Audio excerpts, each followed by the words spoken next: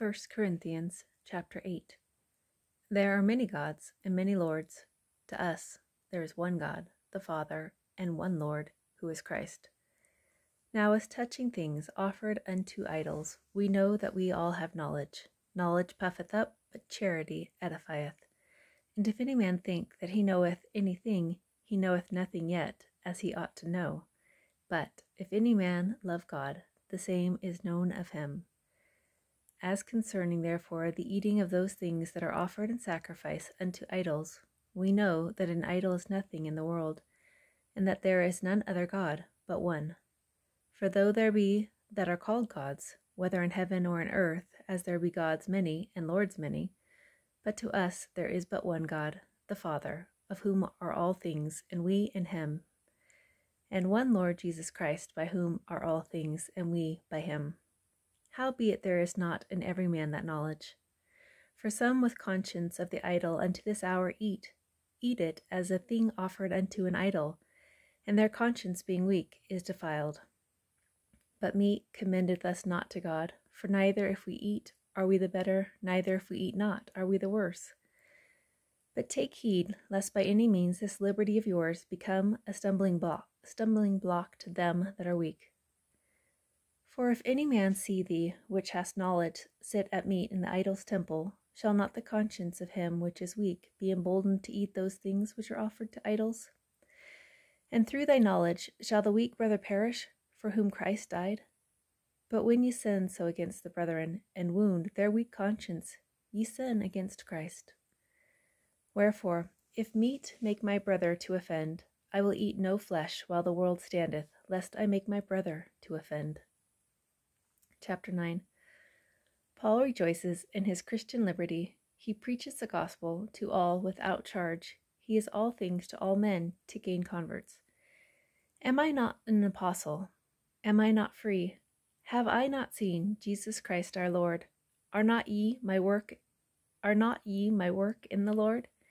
If I be not an apostle unto others, yet doubtless I am to you, for the seal of mine apostleship are ye in the Lord.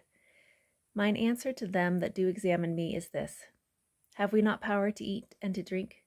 Have we not power to lead about a sister, a wife, as well as other apostles, and as the brethren of the Lord and Cephas? Or I only and Barnabas? Have not we power to forbear working? Who goeth a warfare any time at his own charges? Who planteth the vineyard, and eateth not of the fruit thereof? Or who feedeth the flock, and eateth not of the milk of the flock? Say I these things as a man? Or saith not the law the same also? For it is written in the law of Moses, Thou shalt not muzzle the mouth of the ox that treadeth out the corn. Doth God take care for oxen? Or saith he it altogether for our sakes? For our sakes no doubt this is written, that he that ploweth should plow in hope, and that he that thresheth in hope should be partaker of his hope. If we have sown unto you spiritual things, is it a great thing if we shall reap your carnal things? If others be partakers of this power over you, are not we rather? Nevertheless, we have not used this power, but suffer all things, lest we should hinder the gospel of Christ. Do you not know that they which minister about holy things live of the things of the temple, and they which wait at the altar are partakers with the altar? Even so hath the Lord ordained that they which preach the gospel should live of the gospel. But I have used none of these things, neither have I written these things, that it should be so done unto me. For it were better for me to die, than that any man should make my glorying void. For though I preach the gospel, I have nothing to glory of, for necessity is laid upon me. Yea, woe is unto me if I preach not the gospel.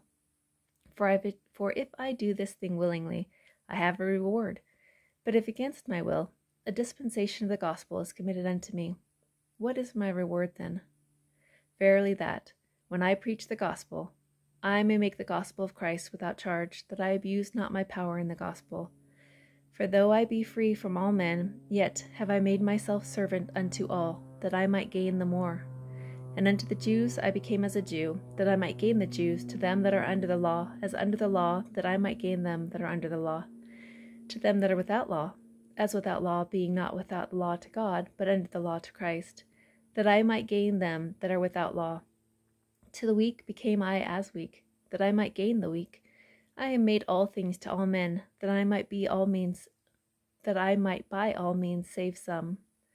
And this I do for the gospel's sake, that I might be partaker thereof with you. Know ye not, they which run in a race run all, but one receiveth the prize. So run, that ye may obtain. And every man that striveth for the mastery is temperate in all things. Now they do it to obtain a corruptible crown, but we an incorruptible. I therefore so run, not as uncertainly, so fight I, not as one that beateth the air, but I keep under my body, and bring it into subjection, lest that by any means, when I have preached to others, I myself should be cast away. Chapter 10. Christ is the God of Israel, and the spiritual rock that guideth them. Ancient Israel rebelled against Christ. Paul contrasts true and false sacraments. Moreover, brethren, I would not that ye should be ignorant, how that all our fathers were under the cloud, and all passed through the sea, and were all baptized unto Moses in the cloud and in the sea, and did all eat the same spiritual meat, and did all drink the same spiritual drink. For they drank of that spiritual rock that followed them, and that rock was Christ. But with many of them God was not well pleased, for they were overthrown in the wilderness. Now these things were our examples, to the intent we should not lust after evil things, as they also lusted. Neither be ye idolaters, as were some of them. As it is written, the people sat down to eat and drink, and rose up to play. Neither let us commit fornication, as some of them committed, and fell in one day 23,000.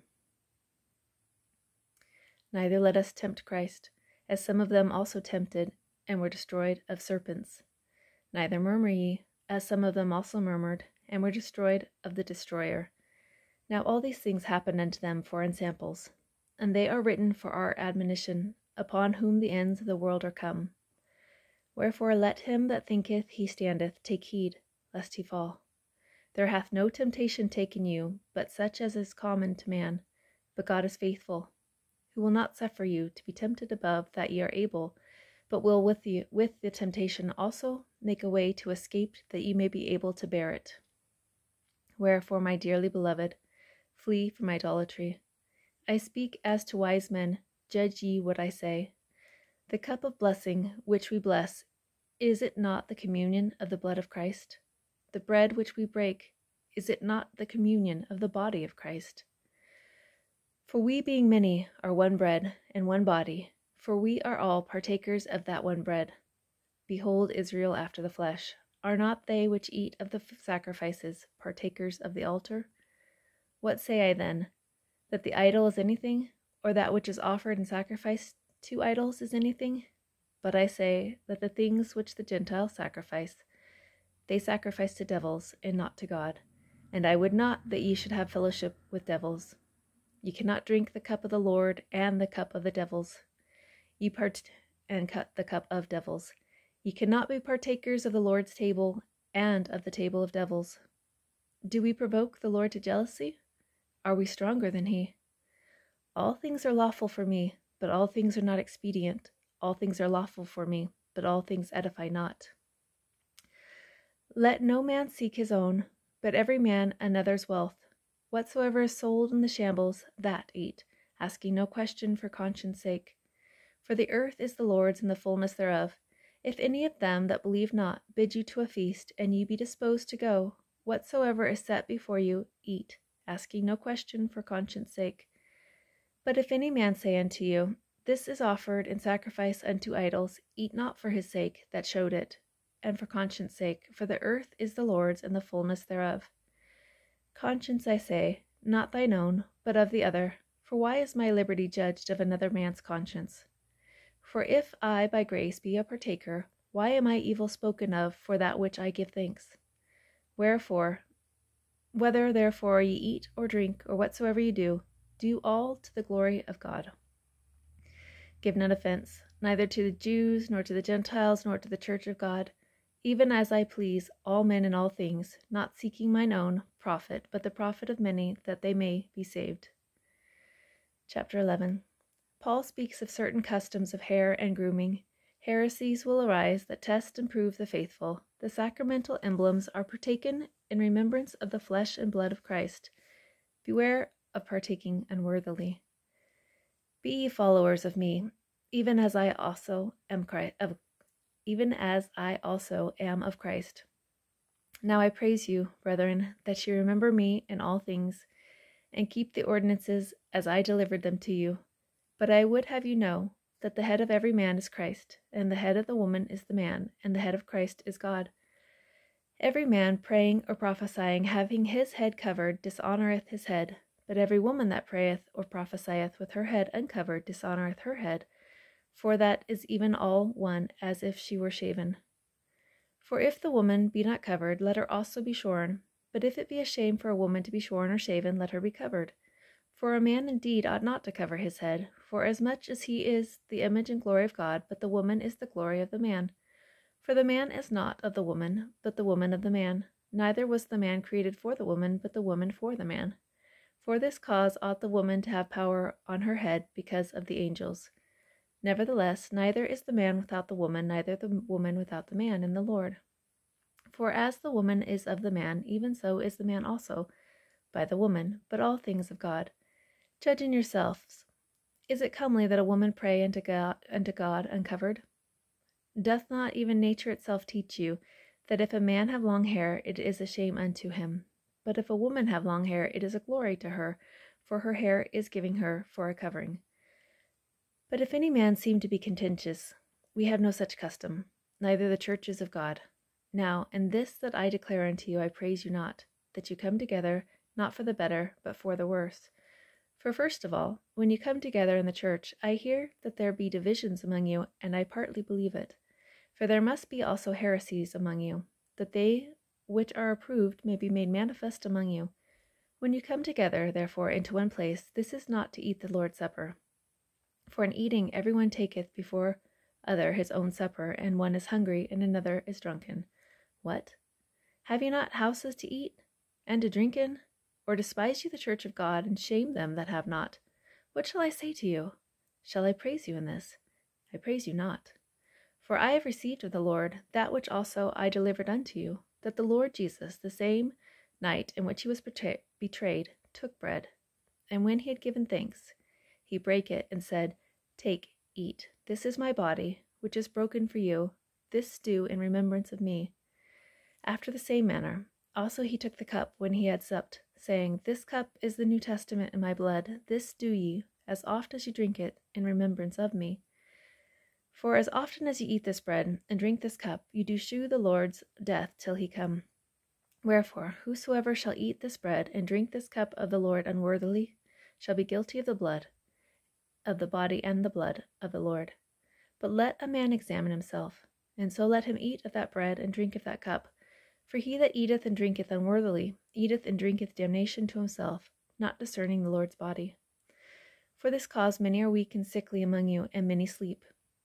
For if we would judge ourselves, we should not be judged. But when we are judged, we are chastened of the Lord, that we should not be condemned with the world. Wherefore, my brethren, when you come together to eat, tarry one for another, and if any man hunger, let him eat at home, that ye come not together unto condemnation, and the rest will I set in order when I come.